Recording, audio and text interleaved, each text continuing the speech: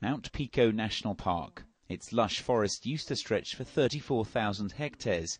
Now, just 1% remains. The rest, all dead.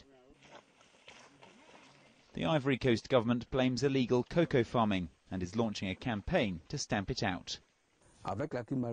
With the post-election crisis, people infiltrated the forests and destroyed everything, both plant life and wildlife.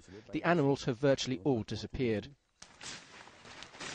It's estimated there are 28,000 people farming illegally in Mount Pico, cutting down forest for new plantations in a never-ending cycle.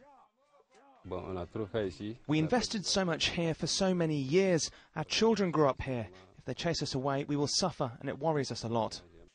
And it won't just be them who suffer. Ivory Coast produced a record 1.74 million tonnes of cocoa last year, accounting for over 40% of the world's supply. A global leader of mammoth proportions, a cut in production would see prices soar of both cocoa and chocolate. For how long? Well, that depends.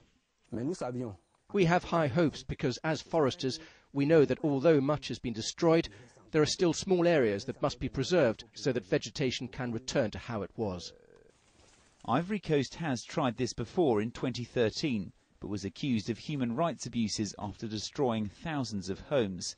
This time, authorities say residents will be offered resettlement packages, but many here say they still don't know how much help they'll get.